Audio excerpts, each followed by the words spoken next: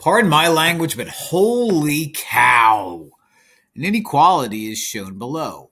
For which values of A and B make the inequality true? So it's just a matter of taking turns and plugging it in and finding out which one's true. I'll tell you what I will do. I'm going to skip C because the 0 is probably going to turn that into 0 is greater than 0, which that's exactly what it'll do. So I'm not going to deal with C, but everything else is fair game. So let me try this. I'm not going to try the ones.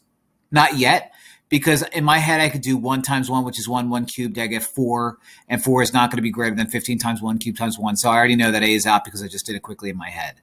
So let's just go with B. All right, let's just go with B. I have 4 times 1 times 2, so 1 times 2, and then put that into the brackets, right? I've got to show that that is greater than 15 A to the third, so 1 to the third times 2. All right, so inside these parentheses, I have 1 times 2, so 4 times 2 to the third. Those brackets don't need to be there anymore.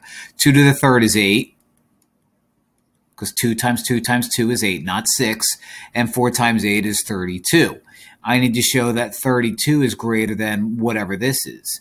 So PEMDAS says do the 1 first, so 15 times 1 cubed, which is 1, times 2.